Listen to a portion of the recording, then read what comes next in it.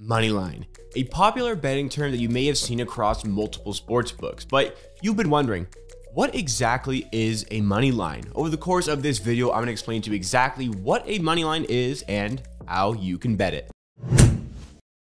We would consider this the easiest betting term to understand. When somebody is asking about the money line, they're simply asking who is going to win the game. When making a money line bet, there are three possible outcomes to this bet. Firstly, the team that you wager on wins the game and therefore you win your bet. Secondly, the team that you wager on loses the game and therefore you lose your bet. And third of all, the game could end in a tie and your bet would result in a push, which means you would get the initial stake of your bet completely refunded to your account. Now you might think this is an easy way to make money.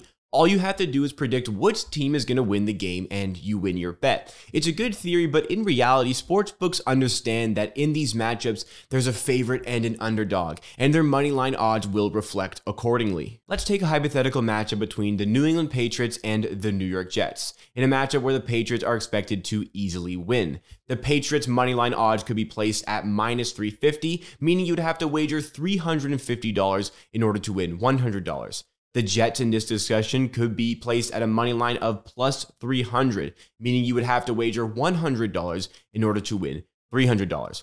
Obviously, in this discussion, the New England Patriots are the favorites to win the game. However, you have to risk $350 only to win $100. Is it smart to bet on the money line?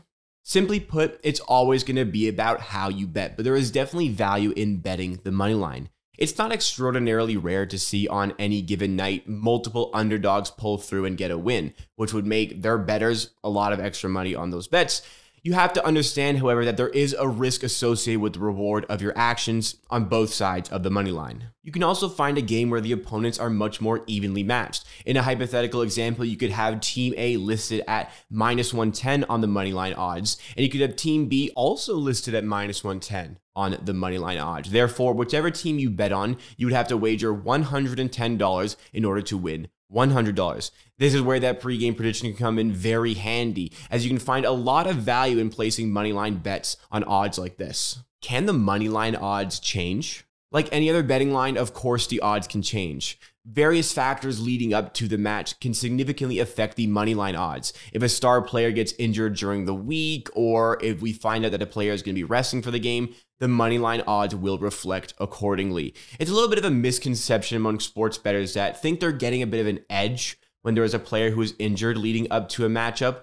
Unless you're making that wager within 30 seconds of the injury news breaking out, the sportsbooks are going to react quickly in order to ensure profitability, and whichever money line odds that they put out after the fact are going to have that injury taken into account, and those odds are going to reflect that injury. Will multiple sportsbooks have different money line odds? Sportsbooks are generally going to have similar money line odds set, but there's always going to be a little bit of a difference, but it can be a little bit overwhelming to constantly search through all of these sports books to find out which one is offering the best price.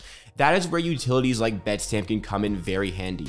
Betstamp will automatically search all of your favorite sports books to tell you which one is offering the best price for that sports wager that you wanted to make anyway. This is a term called line shopping, and here at Betstamp, that is what we are all about.